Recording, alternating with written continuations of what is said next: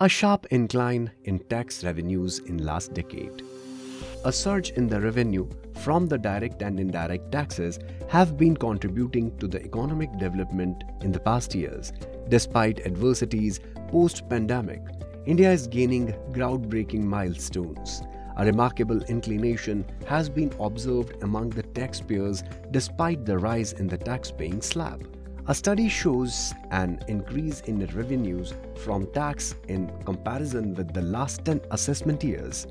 It has been witnessed that revenues have increased almost 303% in the past 12 years, a big leap from Rs 6.2 lakh crores in the financial year 2010 to Rs 25.2 lakh crore in the financial year 2022 has been recorded.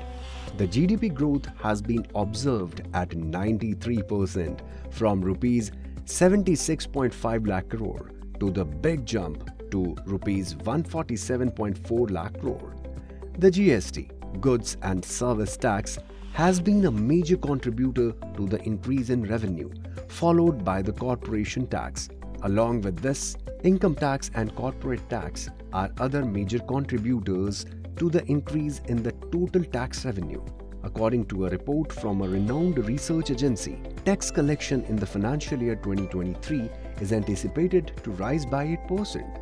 Under the Modi-led government, the implementation of the GST, Goods and Service Tax, has revolutionized the entire taxation system and has fueled the growth of the economy. Direct tax collection in the year 2021-22 is about 14.10 lakh crore, whereas indirect tax collected is 12.90 lakh crore. The figure is elaboratively illustrated in the Press Information Bureau. The link is given below for a better understanding.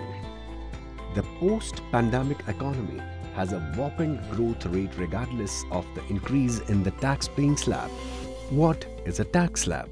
It is a tax-paying system based on an individual's income range. As the income grows, the tax slab also increases. But in a 135 crore nation, only 8 crore paying income tax.